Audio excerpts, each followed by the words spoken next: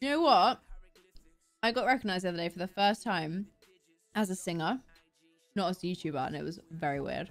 Normally people be like, oh, you Talia, or oh, you're a YouTuber, aren't you? Or you're a streamer.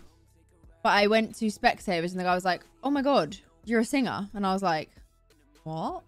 It's like, Talia, I love your music. And I was like, yo, this is wild. No one's ever said that to me before. I mean, people have said they like my music before, but no one's ever like looked at me in the street and gone, she's a singer that I like their music. And I was like, oh my God, this is sick.